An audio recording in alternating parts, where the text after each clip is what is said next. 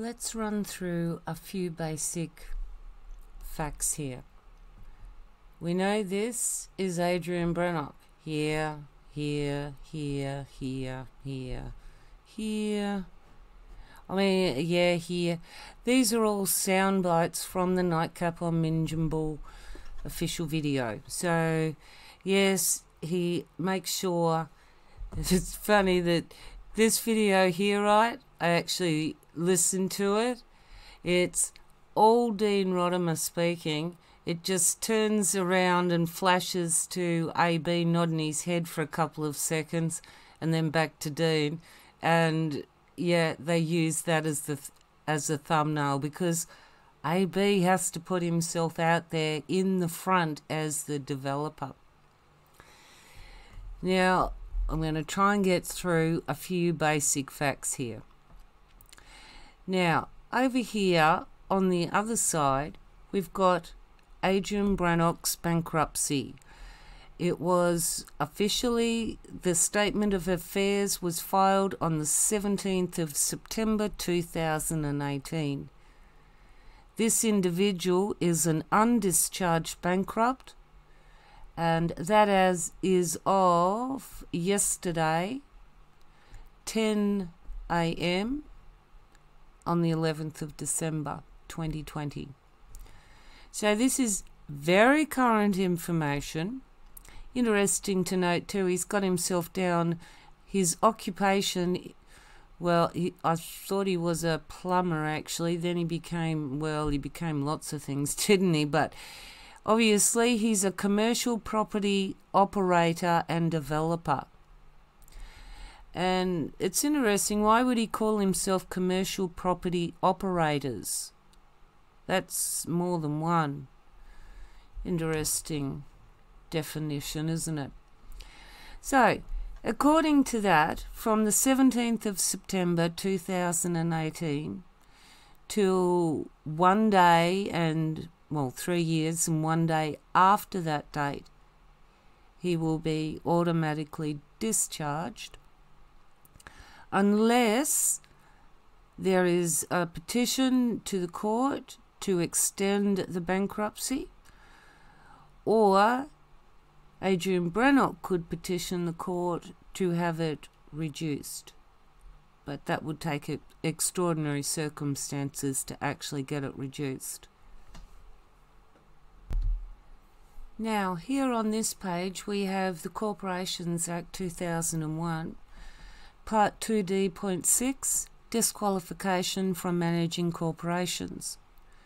Now, I've highlighted 206B because that's the part that automatic disqualification for convictions, bankruptcy, and foreign court orders, etc. There's a little bit more of a description on page 348, but that's pretty much the summary. That's all we need to go to at this stage. We look over here. Adrian Brennock is a bankrupt. He is automatically disqualified. Go to 206A, disqualified persons do not manage corporations. Alright, not to manage corporations, okay? So Adrian Brennock might like to turn around and say, well, I'm not managing a corporation, I'm not a director and I'm not a shareholder, so I'm not. Well, the thing is that I've managed a shop and a department and all these other things, and it does not mean that I'm a director or a shareholder. You can still manage corporations or business affairs in the capacity of managing these things, because there's very strict guidelines laid down. If you wanted to borrow $500, first you've got to go to the person. Well, first of all, you've got to go to your trustee who manages all your affairs, get his permission to do that. Then you'd have to go to the person that you wanted to borrow the $500 off, say, I'm an undisqualified bankrupt, would you lend me $500 please? There's a reason that a bankrupt has a trustee. It's to actually monitor and administer their affairs. So in essence, you could say that the trustee has power of attorney over Adrian Brennock's affairs. It's not what you'd call a complete power of attorney, because there is still the ability of that person to act in their own ability, but only with the permission and with the knowledge and direction of the trustee, and that all parties involved know that he is an undischarged bankrupt. Now this here is part of the Planet PDF that's previously been uploaded. It's 60 odd pages long, and it was completed in May 2019. Now this was actually what was submitted to the court. One thing I did notice on here, that one page throughout of it was actually signed, and that actually came out of a DA. The old DA that they extracted some of this information for, that is part of Peter Van Lyshout's land at the moment. Now, I've just got to the bottom of what was submitted to the court, and here Adrian Brennock is signing on behalf of Wollumbin Horizons sole director to actually produce the Planet document. And the Planet document is actually dated, it was first drafted in May 2019, and it was also completed a few days later. So after his bankruptcy, Adrian Brennock has represented himself as the sole director of Wollumbin Horizons, but he wasn't. Oops, let's just get rid of that, sorry. I clicked the wrong button and I lost all my PDFs.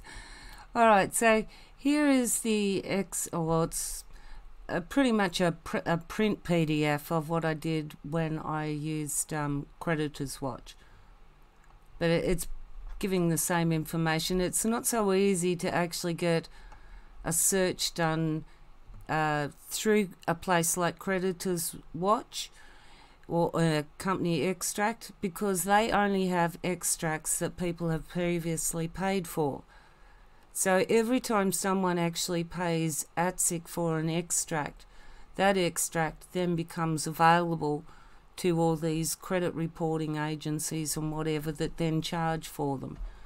So every time you see that there's an available extract, that's because someone actually paid to get it done for whatever reason. I mean, there might be someone doing a creditor's check on them, and that's a standard thing to do for a company, is to find out who the current owners are. So, and that's also too why you can get a lot of current searches. They're not interested in who used to be involved. They just want to know the current situation. So back in 2017, on the 8th of August, Stephen Neville Starts, the liquidator, was appointed as the office holder. So essentially any directorships don't exist anymore.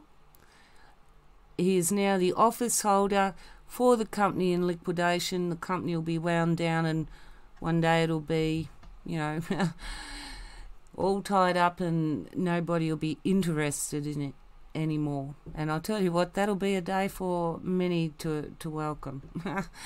It's been a drawn-out nightmare for many. So in 2019, when the Planet draft was presented, it was using the authority that Adrian Brennock signed as the director of Wollumbin Horizons. And he hasn't been that since, well, actually it was a little bit before then, because this is the appointment date of the liquidator. Before that, he was appointed for a couple of weeks, a month, I think, as an administrator. Now, the administrator then decides, no, we can't do anything, so it goes into liquidation. And in this case, it's a voluntary wind-up, as opposed to an involuntary wind-up where your creditors force you into wind-up. So, yeah, if people didn't know the difference. So, pay attention to the date in August 2017. Then have a look at this here, which is done in June. Hang on. Yes, it's June 2017. So, quite literally, weeks before Stephen Starts was appointed administrator, not liquidator, but administrator, Adrian Brennock, on behalf of the mortgagee, and up here you can see AB, rainmakereco.com.au, organising with the mortgagor, Phil, which is Phil Dixon, again at rainmakereco.com.au for $1.225 million. So this was within weeks of the company being put into administration and saying there was no money left. Now, the loan document itself is signed by people that are all part of the Wollumbin Horizons community. Here we've got Adrian Brennock, who's the director, Cherise Stokes, who's the witness, Martin Madron, who's the director of Mount Warning Eco Village, that is now Nightcap NCV Enterprises. And then over here we've got the director of that, also Philip John Dixon. Now, as the director, Philip John Dixon also started action against Gillian Norman, and that is not me either.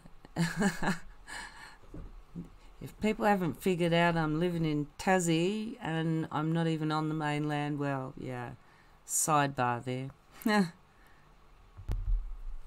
So you can see that back in 2017, Adrian Brennock, Cherise Stokes, Martin Madron and Philip Dixon are all signing on paper. And it's interesting to note that when they start peeling back the activities of Wollumbin Horizons when they go to court with the liquidator, it seems like Mark Darwin is blamed for everything.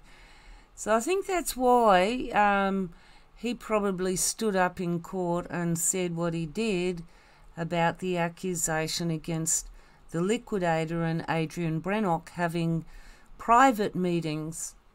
And this is Mark Darwin's, what he apparently said, not my words, that they stacked the creditors.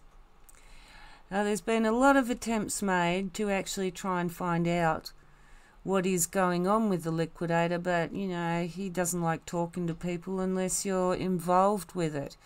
He doesn't seem to think that he needs to justify his actions to anybody, let alone the fact that he is highly governed by this.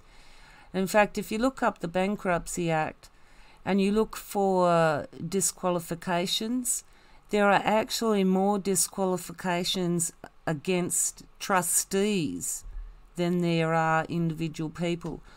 Because when you act in the capacity of trustee, you actually have to be pretty much the letter of the law. You know, you have got to be doing everything right.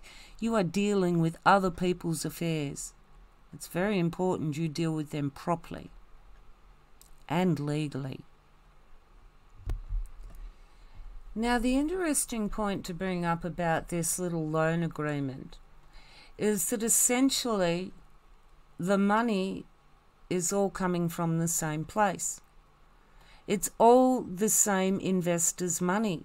So how can there be any loan agreement between the different members when in actual fact, well, kind of what's Wollumbin Horizons is Mount Warning Eco Village, because they're all controlled by the members. So you wouldn't need to make a loan. These are all just outwardly controlling elements for the trust and the people behind it, or the members. So ultimately you just use a different, well, you do what Wall did, you know, Rothwell Wall. You just take the money from one account and you stick it into the other one, because it's all the same members' money. Making a loan to yourself is, well, that's essentially what this loan agreement is. Making a loan to yourself. Except this self is representative of members. You know, they're lending money back to themselves. It's a stupid concept. It's a highly ridiculous one. And also, this loan agreement was never lodged at ATSIC, because any charge that goes against a company has to be lodged. And it'd be interesting to know what the liquidator knows about this loan agreement, whether apparently Mount Warning Eco Village, now trading as NCV Enterprises, who is actually now the person who just bought 3222. Yeah, sorry, I've just lost myself, because it all seems to be the same people. Oh, because it is. And then there's this curious little document, which was supposed to go with the loan, but it doesn't seem to match up, because, well, for one on here, even though the purchaser is Mount Warning Eco Village, well, they're going to purchase something for $4.2 million, and they just lent 1.2 to themselves. Wow, that's $5.4 million that they're wanting to fork out just weeks before Wollumbin Horizons is, well, according to, oh, sorry, I've got that there again, hang on. According to Adrian Brennock's own Vox, that, yeah, they did it deliberately. And it's no surprise that it's come back to the very same members that sold it. But this purchase agreement here is not related to the loan agreement in any way that can actually be identified. Because here you even look at, see, they want 365 days after the date of this contract for the date of completion. And the land is just simply described as Nightcap Village, Kyogle Road, Kunga, New South Wales, C Attachment A. So this is Appendix A, and on here we've got title numbers that are fairly hard to read, I know, but essentially that is, let's go over to this one that you can read. Essentially it is Lot 20, which is split up into two sections, and Lot 2. So it's all 3222 Kyogle Road. So what they're saying in Appendix A is that all this land at 3222, let's go to back to the purchase agreement, is 4.2 million. but I thought they only paid one something million for it. I mean, it was sold for a little over $1 million. So it doesn't make sense that... Oops, hang on, that's the other one. Wrong one, hang on. Okay, so here we are back at the loan agreement that Appendix A is supposed to attach to, which is for 3222. And you look at the loan agreement, and that's for apparently 1.2. Now, I don't understand, you know, maybe I'm missing a point here, but how do they go from 1.2? And the thing being too is that why would they even need to borrow that much? Or is that kind of like an evaluation of the land? Because there was apparently a loan taken out for 500,000 or 550. I can't remember quite which right now, but investors have paid for the bulk of it. And so why would they need a loan? But this isn't the loan that they took out to actually purchase the land with or finish paying the land off with. It's already been purchased. This one's on top of it. So it as I say, it kind of gets confusing. It doesn't actually look like, this doesn't actually look like it belongs to that loan contract. The dollar values are different for a start. And it doesn't make sense that Mount Warning Eco Village are lending Wollumban Horizons the money to buy whatever, well, apparently, for something.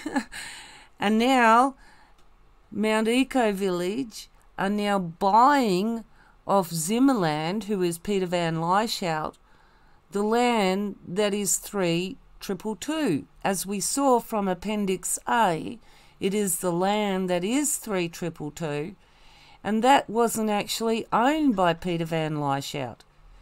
So the land that's stated in Attachment A is not the property of the claimed vendor, Zimmerland. And I have done a company extract on Zimmerland. I know it's 100% Peter Van Lieshout. So if you do look at Attachment A, it shows you lots that belong to an address that are not the property of Peter Van Lieshout.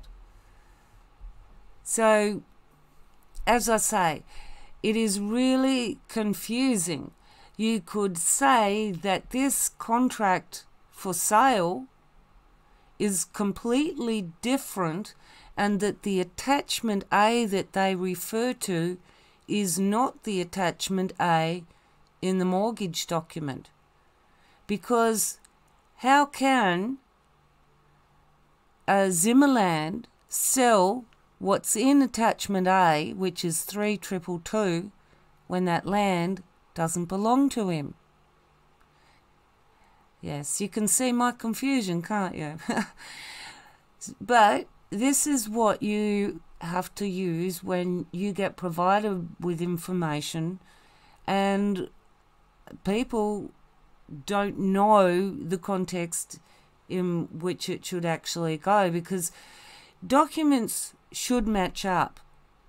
I should be looking at a dollar value down here. If it was to be even not drawing any attention, the dollar values should be the same to begin with, so that you could easily just go, yes, that looks right, that looks right, but the dollar value for a start.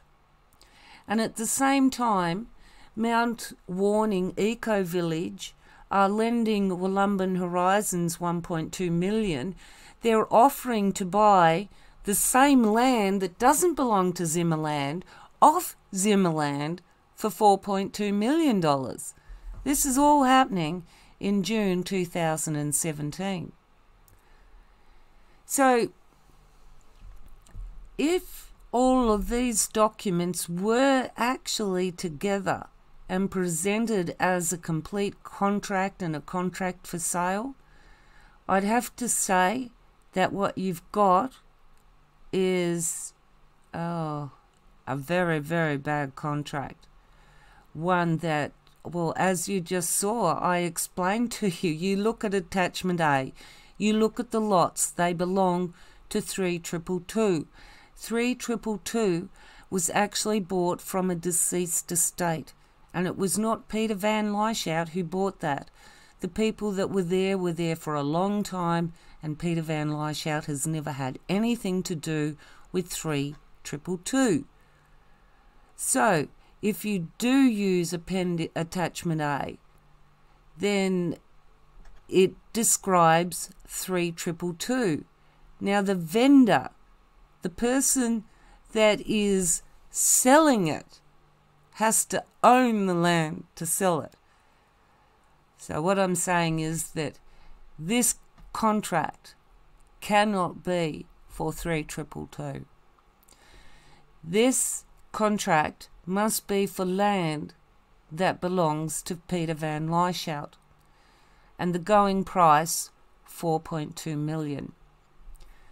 Now, I haven't seen any documentation. Of course, it would be very difficult to see it, so this is unsubstantiated. That 365 days, $4.2 million wasn't handed over. So basically, it looks like that a new contract was renegotiated, and the price went from 4.2 to 14 million. Now, it seems, and this is all only heard it on the grapevine, it's surmising. So after this renegotiation of this new contract for a much more substantial dollar value, there has been the inability of the representative of the purchaser, which would now be NCV Enterprises, to come up with $14 million. So essentially, I think what we heard on the Voxes was a description of how AB would tie Peter Van Lyshout up in court if he complained about the fact that they weren't forking over the $14 million. They intend to give him a certain dollar value as a promissory, we'll do it. And in that way, he keeps, that sort of con going. He keeps Peter Van Lyshout and his land tied in, and he keeps investors coming in with money so that they can then go off and buy other bits of land and do all the other stuff. And with the sale of 3222 now and the money in the liquidator's hands, it's planned. Well, I'll tell you what, it'll be interesting to see, does the liquidator use a more equitable balance to creditors rather than what Mark Darwin accused him of? I certainly hope that what Mark Darwin said was wrong, and that Stephen Starts will do the right thing, because he's not the only trustee that's involved around Adrian Brennock. Adrian Brennock's got a trustee for his bankruptcy, and even the Corporations Act looks at treating a company in liquidation the same as you do a bankrupt. So essentially, you've got the bankrupt trustee for the company, who's the liquidator, and the bankrupt trustee who's the trustee for Adrian Brennock. And the company that he bankrupted, Wollumbin Horizons, was solely all in his name, director, shares and everything, when he put it into the fire sale, as he says in the Vox. So I've shown you that bankrupts, I mean, it's clearly stated in the law, and I'm only showing you one particular section of the Corporations Act. I can go to the Bankruptcies Act, and I can also bring up searches of NYEPI and other companies to show the movement of shares by this Adrian Brennock, that's a bankrupt, that moved his shares to avoid having them seized during bankruptcy. And the fact that he actually did that is quite a few different breaches.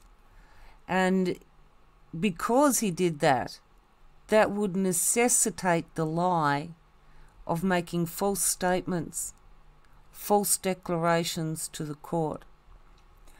And, that brings in other penalties, because I don't actually know whether he testified and spoke that day in court in that hearing. But if he did, well, that's perjury. And that's not very nice. But at the very minimum, it's contempt of court. And that's still... Hey, I was watching a video of Mark Darwin's where he said that if people don't get the process right, they can get contempt of court. And they actually knew a guy that was doing 28 days because he got contempt of court, because he kept interrupting the judge. Yeah, they don't really advertise the bad side of it, but that's the whole point of sales and promotions. You don't give out all the flaws, do you? So let's review another bankrupt that I introduced you to just recently, Rodney Norman Culleton, or Colton, however he wants to pronounce it, from the Great Australia Party. As described here, as of the 26th of September, he was also an undischarged bankrupt. And that's not actually looking good, because if you look at the date when it was entered, it was back in 2016. It's 3 years and 1 day past then. It's a little bit difficult to know what's actually gone on with this, because there's no statement of affairs filed date. And I mean, he's registered as a bankrupt, and he's also stated as an undischarged bankrupt. So the fact that he's still stated that in 2020, almost a year after he would have been automatically discharged, means that there must have been someone make an objection, because that's also a very big part in the Bankruptcy Act. It allows for people to make objections on all different sides for all different reasons. So I've been giving some ponderings to Mark McMurtry's gone a little bit quiet, and thank you to people who do send me links. It's the only reason that I can share these things and actually try and piece together all this stuff, because Mark McMurtry, or Banyini, has been trolling me for a bit, and then he goes all quiet, and it's like, why has he been going quiet? Well, and the reason I bring up Rodney is because Mark McMurtry, being head of the convener of the OSTF, has just signed up with Rodney Culleton. And Max Egan has been promoting Ricardo Bossi, and, well, Ricardo Bossi is going for lawful rebellion. They are aiming to get enough people through the voting system to go for a lawful rebellion. So yes, why has Mark McMurtrie been quiet? Well, they put out a blog on the OSTF. Let me read it. Poor Mark. Mark has been labelled many things by media, independent bloggers, and even tribal nations individuals who either have an agenda, hold previous grudges, or simply have different views. Mark comes across as a straightforward man. Wow, I'm nearly choking on these words. Which can many times be taken the wrong way, and social media is great for that. However, Mark is a good man, with an honest stance for tribal nations' freedom. Yeah, it's hard to read this out, sorry. I'll try and do it justice. Who has dedicated his life to this fight. Mark knows very well that he would be in serious trouble if he was deliberately out to deceive and sell out the tribal nations. Wow, that's an unusual thing to come out with, isn't it? He knows very well that he would be in serious trouble if he was deliberately out to deceive them. What if he accidentally did and could never deliver on anything he promised? Interesting choice of description. Mark has been resting from having to defend himself from the many, it seems, desperate attacks to discredit his name, and also the strain it has caused his family. He has always been open to conversation and has reaffirmed this recently. Yeah. He is about as open to conversation as Max Egan. Unless you're one of their yes men, they don't want to know you. If you're asking them questions, the first thing they're going to do is come at you like they know it all, you know nothing, call you a bunch of names, and yeah. I mean, you know that I know so many people that have got screenshots of you, Mark McMurtrie, Adrian Brennock, all of your little comments. It's not just, you know, how I could do a Dick of the Year for Adrian Brennock and others because of the things you've said this year. I mean, these are a long collection. You know, you've had a lot of years where you've been, well, thinking you're 10 foot tall and bulletproof. Confusion about the OSTF. Sellouts. There has been a lot of confusion and gossip about what the OSTF has done lately and is doing today. Of course, the OSTF is still fighting for our true freedom. However, many of our members still have family business to attend to, family working in mainstream and meetings happening for the community, etc., e.g. native title. Many community members have already put in native title determination years ago, whether anyone ever gave consent at the time or not. That's also another interesting thing, isn't it? Many have put in determinations years ago whether everyone gave consent at the time or not. So Mark McMurtrie is saying that all these claims have been put in on native title without people's, with or without people's consent. Do you just not see that? Whether everyone gave consent at the time or not. So even those that didn't consent had native title determinations put in years ago.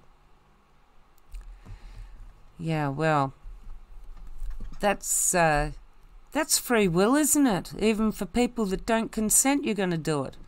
Okay, so let's continue. The tribal nations are watching out for country harder than ever right now. there are more internal disagreements happening too. Yeah, and that's largely due to Mark McMurtrie. Now let me just sidetrack here for a second. Back in 2012, Michael Anderson is already making, he's putting two and two together about Mark McMurtrie.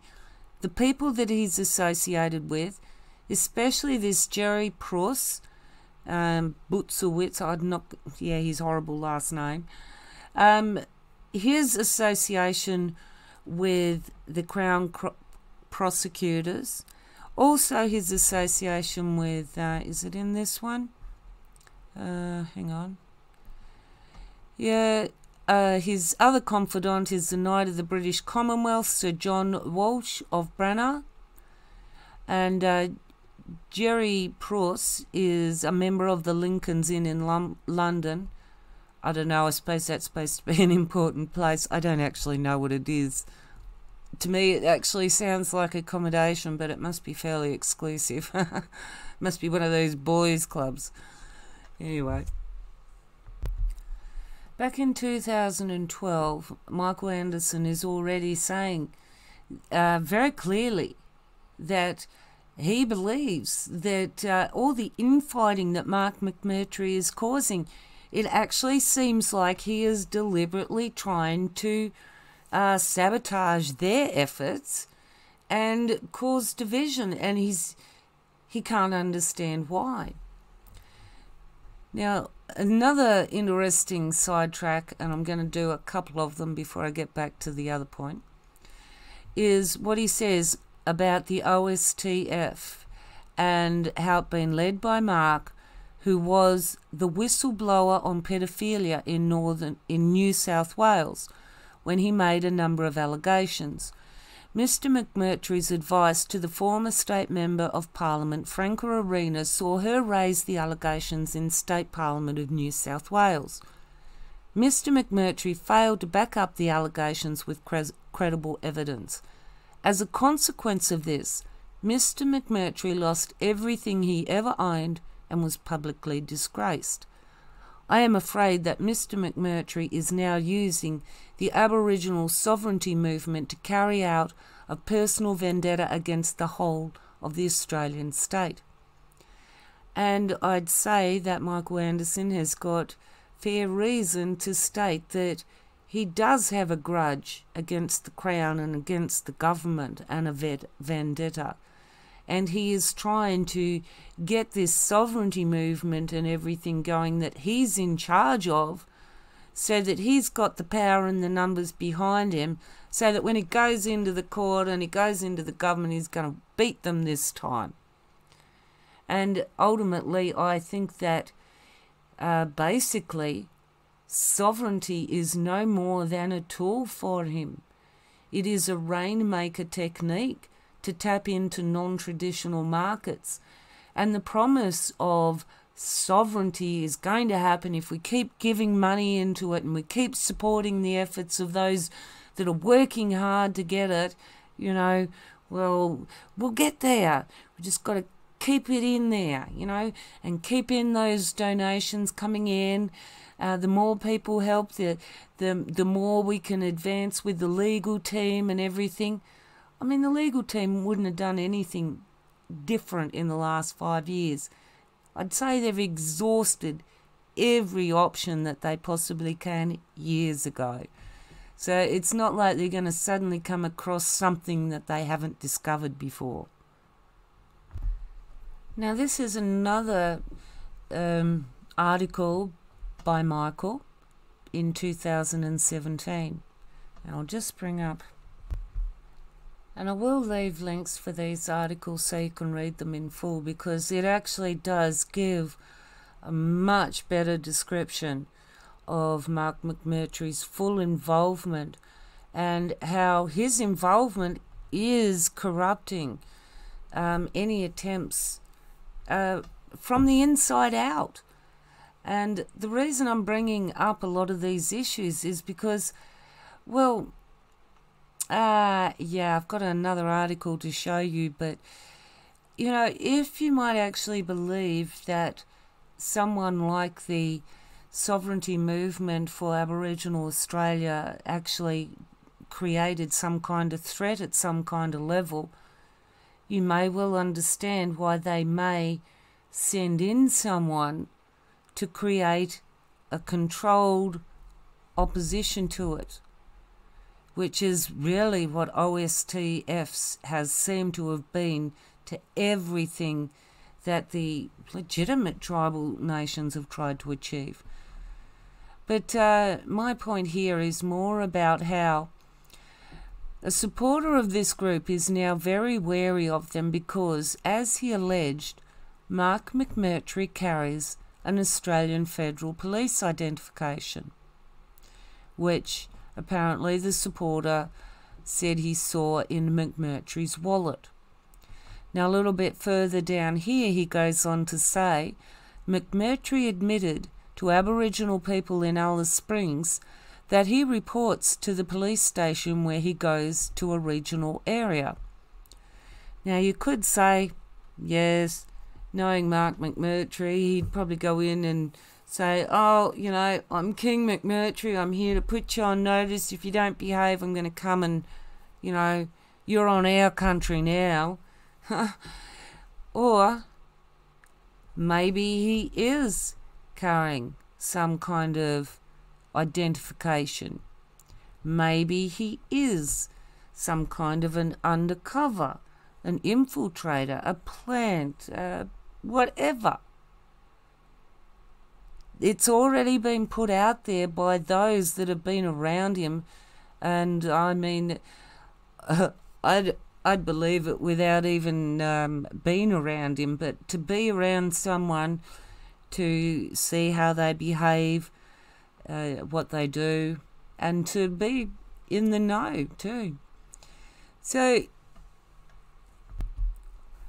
the question about Mark McMurtrie and his involvement with anything that might be considered undercover, infiltrator, whatever. I mean, people might think that's a little bit ludicrous, but, well, I'll read this out in a sec. But when you look at some of the comments that I've been left, and the talk about how do I know Deborah Bentley? It's like, no. Well, apparently she is, and I'm reading from what the comment says, not me. Apparently she is a police informant, a registered police informant, and she's really good mates with Mark McMurtrie. So this is another thing that comes up, and it's like, well, you know, it's possible. I mean, a narc's a narc, you know. A narc is pretty much anyone that will be your friend to your face and stab you in the back and sell you out behind your back, betray your confidences and your trusts. You know, they don't necessarily actually have to be sent in there for, you know, specific reasons. But so I was then sent this link that is 6 days ago. British women thought they'd found boyfriends who shared their beliefs. They were actually undercover police.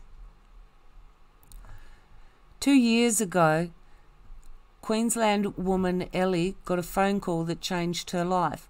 It was from her first love, a man named James. She'd met him in 2001 when she was living in London. She was just 21 and he was 33. So yeah, let's cut through all that and say they got on well, they clicked. But in 2018, he phoned her in Australia to make a startling confession. He'd been living a lie. He was an undercover police officer who had been sent to spy on her and those in her friend circle. It was basically a con, an 18-year con, she said. He was one of my oldest friends, so to find out it was a complete lie was a lot. So you think, all right, so you find out that she had a sexual relationship with him. They were together for a year, and then he broke it off because he said he had to go to America because his ex-wife and kids were going over there and he wanted to move there to be close to them. And every now and again over the years, she hears from him, and her other friend Wendy, that was the one that he wanted to get in because he wanted to spy on her and those in her friend circle. Her friend that they wanted to spy on was Wendy. So Wendy and Ellie had communications with James spasmodically over the years up until that point. And any time Ellie and Wendy went to England, he came for a visit. But the one and only time they went to America to visit where he said he was, and he wasn't there. And then he's actually become part of what appears to be uncovering, because Ellie is one of at least 30 women who were tricked into having relationships with undercover officers working in London's Metropolitan Police Service. And the thing that really bothers me, I mean, taking on dead children's identity and infiltrating environmental protest groups is bad enough, but a handful fathered children with their targets. So there's over 30 women, and some of those women are clearly in Australia, were probably Australians that went over there on a working holiday or visa or something. I don't know. I haven't looked that far into it. But essentially, Ellie, at 21, I don't think she could have been a qualified vet working in an animal hospital. She was more probably a volunteer, and her friend Wendy was organising protests for the fox hunts. So they were pretty much out there protesting over the fox hunting. So this was something to stop cruelty to animals. This is not a political activist or extremist movement. It was interesting to note, I saw Max Egan leave a comment the other day where he, like the Anarchapulco that they all go to now instead of freedom summits, is they call themselves anarchists. And Max Egan commented and said, anarchy is good because that means self-governance. And it's like, actually, I thought anarchy meant no governance. I mean, I thought anarchy means out of control. And I can't help it, you know, every time I think of anarchy, I think of Sid Vicious and the Sex Pistols. And, you know, if you want to know what that means, an anarchist, yeah, out of control. And look where that ended up. Oh, that's a bad story.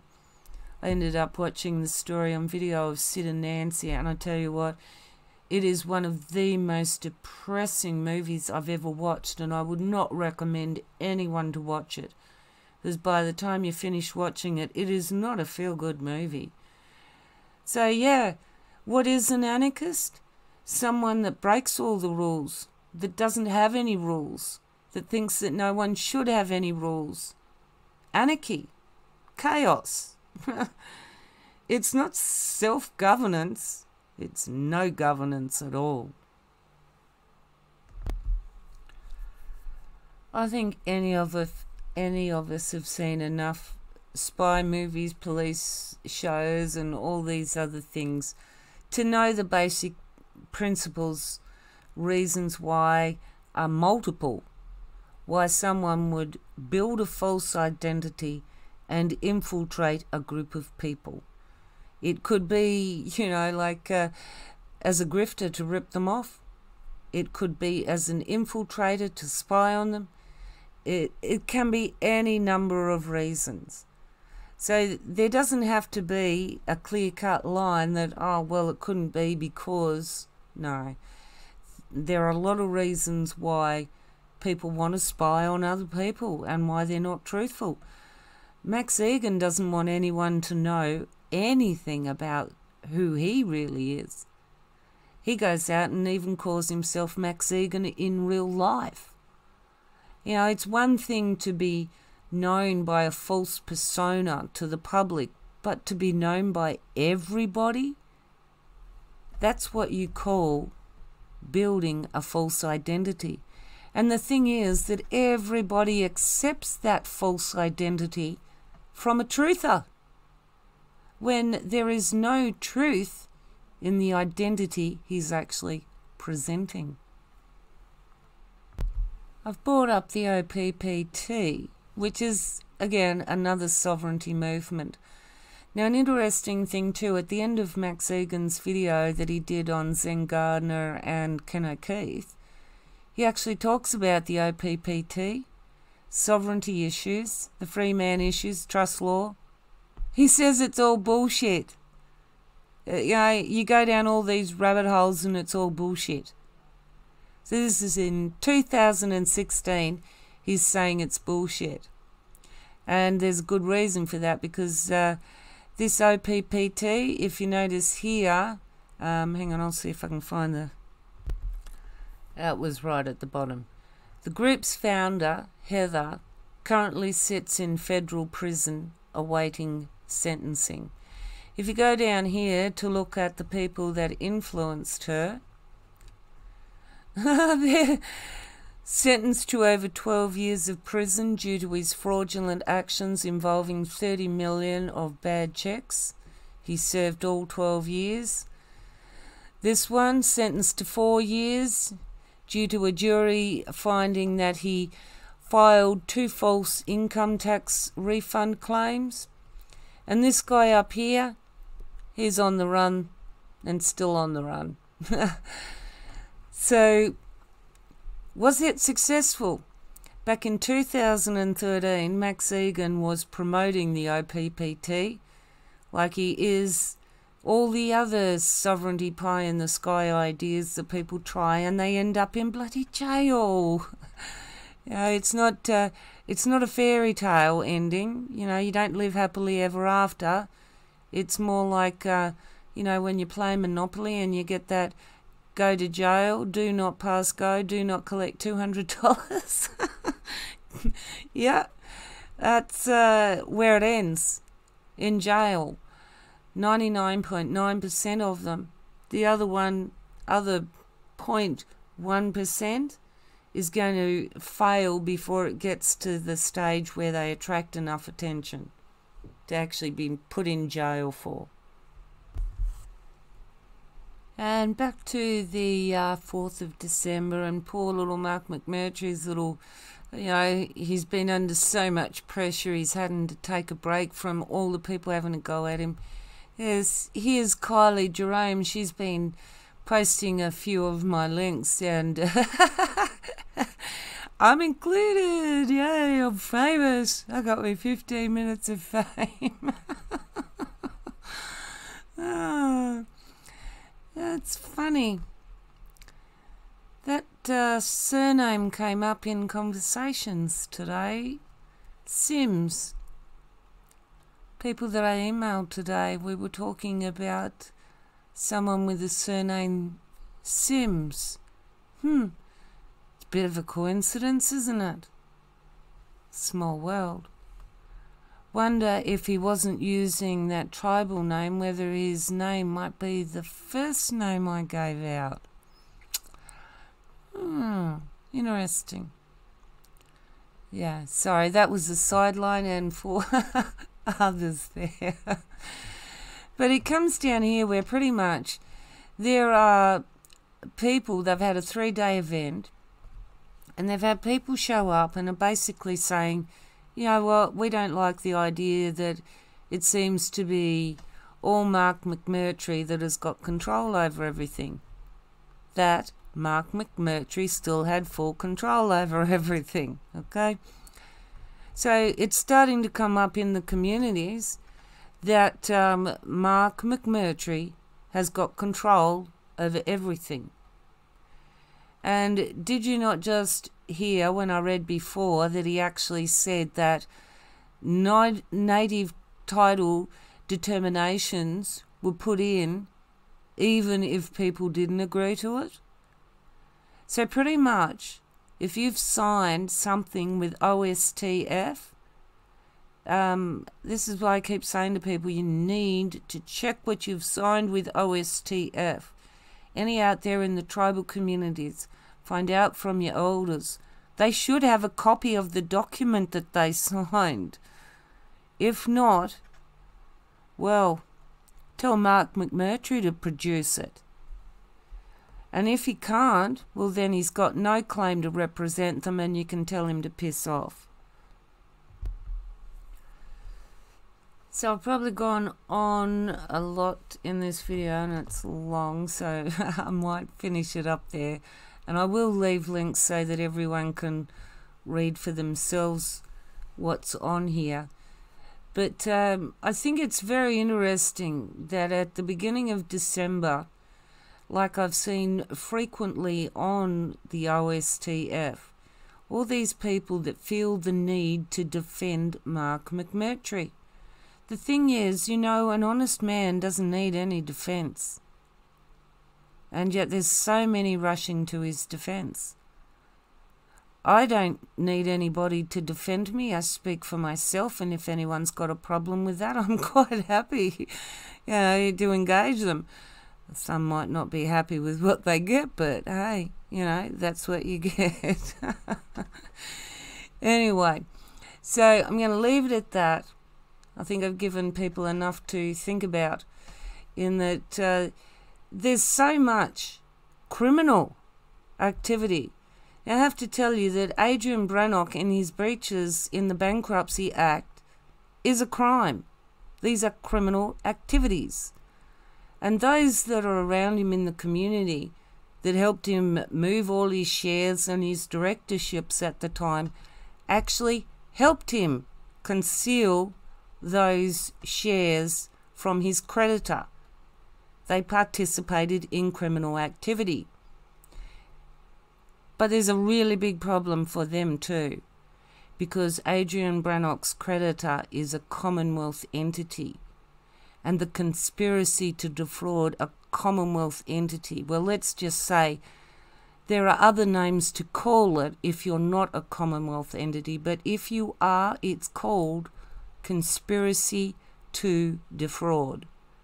And that's what all of you that moved shares around, moved directorships in compliance and aided and abetted Adrian Brennock to conceal those shares from his bankruptcy, from his creditor, and then also knowing that after that he has also continued to benefit through his transference of the shares of Nyepi into his wife's name, and he still promotes the nightcap as a developer. We own it. I own it. This is all mine. Ours.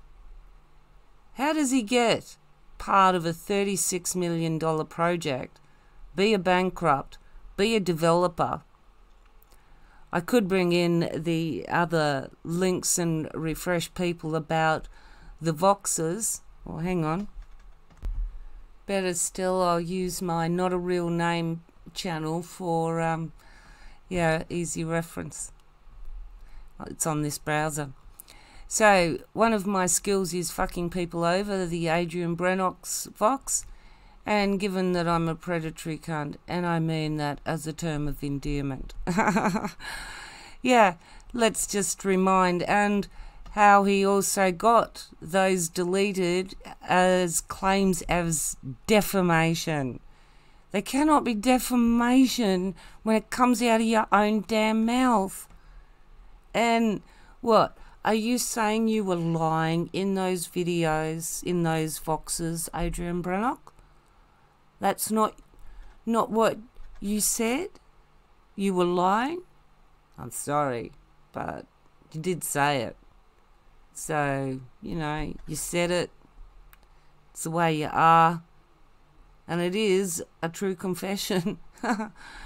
You really have stuffed up.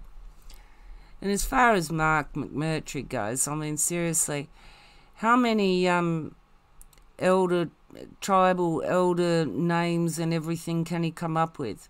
There's 4 so far.